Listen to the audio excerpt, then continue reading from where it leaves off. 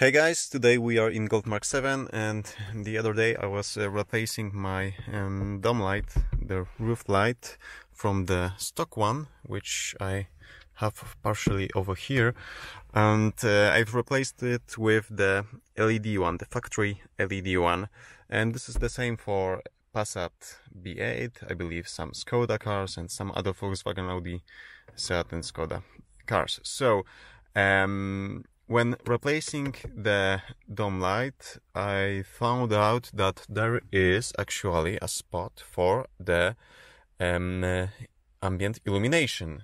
A small LED that goes over here, right over here, and it will cast a little bit of light on your center console. So all those chrome elements over here will reflect this light, and you will have some context about where are your instruments, if there are some keys or coins over here, and it will give you some background illumination over here, which I had in my previous cars. I had it in Volvo C30, in BMW E87, and I loved this feature, this small little feature which you don't notice usually unless one day it's missing. Like over here, when I switched to Mark 7, I've noticed it on the first day that there's no background illumination for the center console.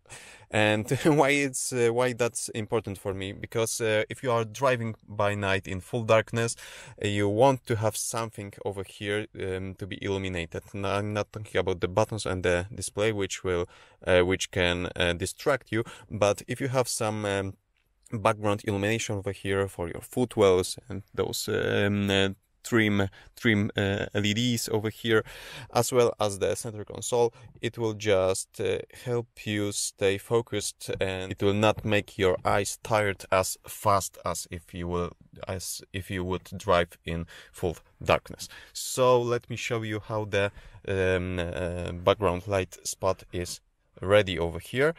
And first thing of all, I've removed the plastic cover from it. Then I removed the second part from it, and over here you can see that there is an LED. I've installed this is not factory LED. Over here you have the microphone, so let me just show you. This is the microphone, and this is the place for the LED, and it's factory blanked with a piece of foam. And once you remove this plastic element, you can remove the foam, and there's a tube, about inch long tube over here, in which I drilled a hole with a 5mm drill, guided two cables through it, and soldered a white LED and stick it inside. Then took those two wires and soldered it to the 6-pin connector, to those connections that are connected to the 6-pin connector. And the white one is ground over here, and it's soldered to the 4th pin. I'm counting from the right side, so it's 1, 2, 3, 4. This is ground. And the positive wire from the LED is soldered to the 3rd pin, 1, 2, 3, but there is a resistor in between, so I had to cut the wire and add a 7.5 kilo ohm resistor over here, just to limit the current going to the LED and make sure that it's dim enough for the ambient illumination to make sense. Because if this LED was too bright, it will just distract you. It will cast some light on the rear view mirror, so that's not a good idea. And right now, let me just turn the ignition, and you can see that we have some light over here. Still, I have the not the correct resistor over here. I will change it in a few seconds, and this is how it looks. And the reason why I soldered it over here to the pin 3, not to the pin number 1. This is 12 volt, which is available as soon as you turn the ignition on, or maybe faster, as soon as you unlock your car. I soldered it to the pin number 3. This is terminal 58, which means this is the instrument cluster background illumination. So this is the illumination for your buttons. You can adjust this brightness from the menu over here. If you go to light and scroll down, you have your instruments backlight, and in the US spec cars I believe there's an adjustment wheel on the somewhere over here.